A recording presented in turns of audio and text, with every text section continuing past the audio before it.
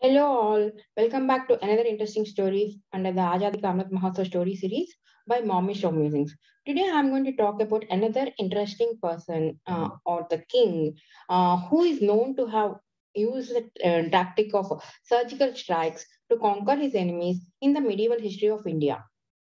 You must be wondering, surgical strikes in the medieval history?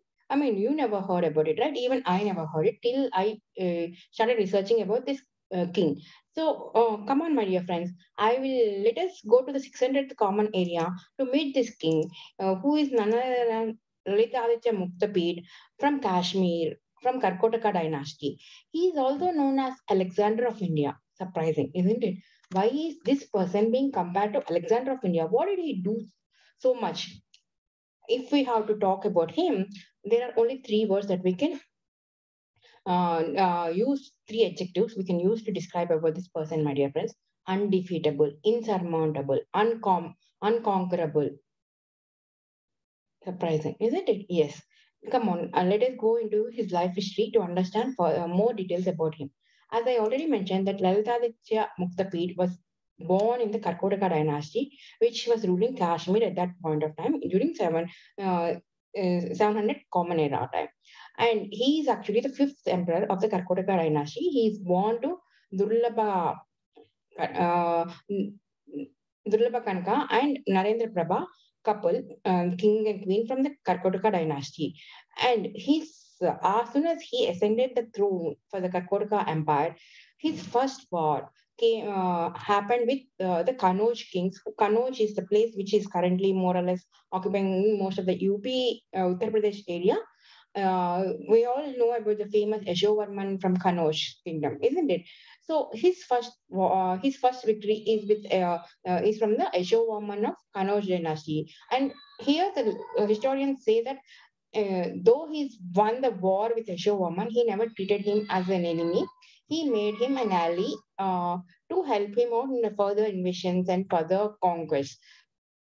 So there are two different opinions whether that Ashwaman has become an ally, Ashwaman has become an enemy who has been subjugated by Lalitaditya Muktapid. But whatever it is, after Lalitaditya occupied, one on Ashwaman, he started concentrating his empire's expansion towards south of India. He went as far as Assam on the east side and down towards came to Orissa, Kalinga, Utkala. Even he came up till the banks of Kaveri. He's occupied the Chalukyas, Cholas, and all the people. And all along, and then again he went up to Maratha Empire, the Merwat, and there he met in Meva, he met Bappa Rawal.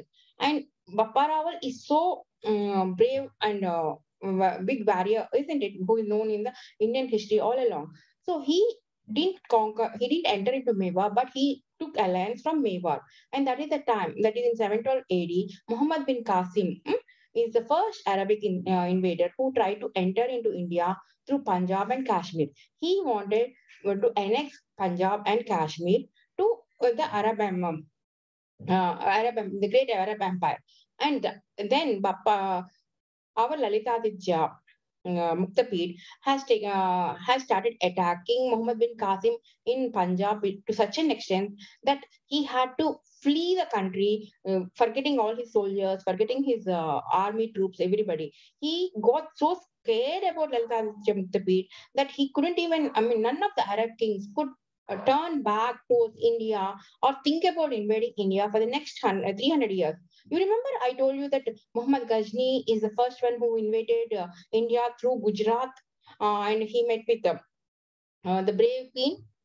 If you don't remember it, I will add the link in the comments box in the later. You can just check out that link. And then when Lalitaditya Muktapid is fighting the war with Muhammad bin Qasim and his troops and driving them away, Bappa Rawal from Mewar has started conducting wars on the Sindh side of that is the current Pakistan, and he started expanding the Kashmir Empire throughout, both on the west and the northern sides. After Muhammad bin Qasim has been driven away, our Lalitaditya Muktapid wanted to teach a lesson to all the Arab kings and the Turks who are thinking of invading India. For him, India is one and the great which nobody can invade. That was his, strong belief.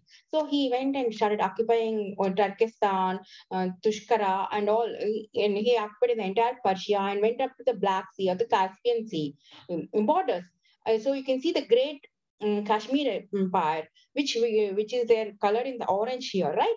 So when he's doing it on the west side, how can he forget east, which is being where Tibetan Empire is getting stronger day by day and try to capture as much as the land from the Himalayan ranges?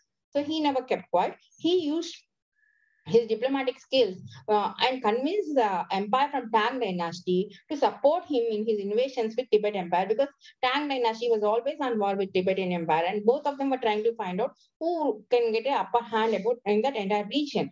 So, with the help of Tang dynasty and his trusted allies like Yashovarman Bappa Rawal, Lalitaditya Muktapid had gone to West Asia, and he occupied most of the parts of China, Western China as well. You can see that he's gone all the way up. So that is how he established Akhand Bharat, our great Indian empire, or the great Hindu empire in 747 CE. Now, surprisingly, this king has never featured in our history books. Maybe in Amar Chitrikada and some other stories, folk tales, we've heard about Lalitaditya Muktapid as a good Vidwan who can play Veena beautifully. But what about his various skills? It was, or his administrative skills, it was never figured out in our history books. But there are accounts about his invasions, his wars, and his strategies documented by other people. Like, in fact, what Lalitaditya Muktapid's great Indian Empire is much, much bigger than what Maurya dynasty has built during Chandragupta Maurya time. And in fact, this great Indian Empire is one of the world's biggest empires. First being the Britishers, next being the Mongolians, Russians, and then comes in the fourth position as our Lalita Muktapid's great Hindu Empire.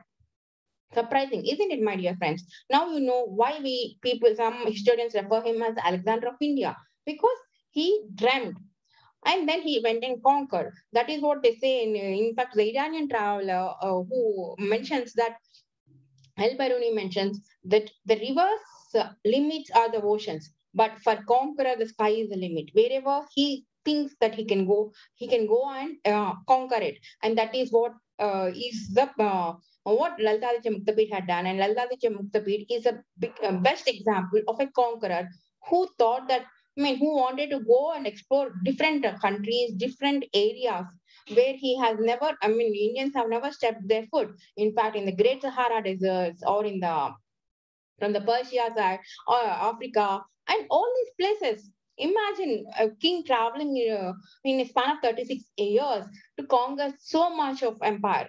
Isn't it amazing? And now, why he is not being captured? Mentioned in the Indian history textbooks. That is one question which all of us has to ask our historians or the academicians who has designed our Indian history books. In fact, he's not just a warlord who loves wars and conquering enemies. He is also a great administrator. He has amassed a lot of wealth because he's the one who is controlling the full Silk Road right from Iran till China, isn't it? So he was collecting a lot of taxes and he's amassed a lot of wealth during his wars, which he used for the benefit of the people. Has established a solid education system throughout the entire Akhand Bharat at that point of time. He has established a lot of good universities, good schools where people can go and study Vedas, learn different arts, crafts of their liking, different subjects like plastic surgery, medicine, everything which was documented at that point of time. And also, he is very much strict about the people's corruption, dishonesty in people, and all. all the evil vices which a great empire will be tagged with. So, for any, if he comes to know that any person has done some corruption or is being dishonest to him, somebody else, the punishment is so severe that nobody in his entire Akhand Bharat will never dare to do this kind of, crimes once again. I hope our Indian government at least takes that lesson from Lalitaditya Muktapid history books and implements it in today's world where we are all being bogged down with so many corrupt politicians, so many corrupt officials everywhere, right? And he also believed that an enemy once will be an enemy forever because the dissatisfaction in his heart will never go. So he always kept a very strong eyes on all the enemies or all the soldiers whom he has captured. Though he has given them posts in his own army, in his battalions, and he got his army people trained under them, everything.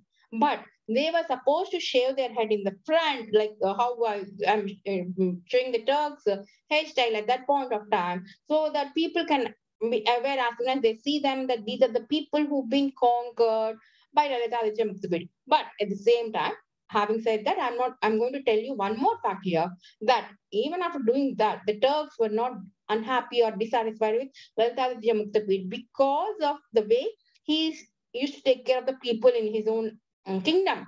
So everybody has got their right to voice out their opinions. Everybody lives happily. Their education is taken care. Their health is taken care. The basic amenities of people are being taken care, and their art, culture, everything is being encouraged a lot. So what else do we need from a noble administrator? Tell me, my dear friends. He is also a pattern of arts, and he used to encourage different religions, different cultures. I told you that he's a great diplomat, right? He had diplomatic ties with Bappa Rawal, he had diplomatic ties with Yashovarman, and even the Tang dynasty. So some of the army chieftains in his army battalion are from China who believe in Buddhism. So he's built a lot of Buddhist stupas and monuments in his kingdom. And he is also famous for building the Matan Sun Temple, which is being destroyed by the Afghanistanis during the 14th century, and now we can see the ruins near Anantnag in Kashmir. So, my dear friends, now you might ask me, how can you get so much details? If you are really interested in understanding who is Lalitaditya Muktapid and what are his great achievements, how he's become great, you can just Google it. There are so many historians who have done excellent research on him and translated the books in which his anecdotes have been captured, like Kalhana's Raj Tarangini is the first and foremost book for any historian who wants to talk about Kashmir, isn't it? So it is there in Kalhana's Raj Tarangini. It is there in the Iranian travel log by Al-Biruni, which talked about India as such. And it is also there in the books written by the Tang dynasty people called the New Book on Tang. So when people all over the place are praising Lalitaditya Muktapid as a great conqueror, great administrator, excellent people caretaker, and everything, then why? Why? The question is why our Indian history books have stopped talking about him. I mean, it's been totally erased. We never even heard about his name in the history books. Why is that so? That is the question which takes me now, and I'm leaving that question open to you. Hopefully if you have any answer, please let me know in the comments. Let us meet tomorrow with another interesting story. Till then, bye bye, take care.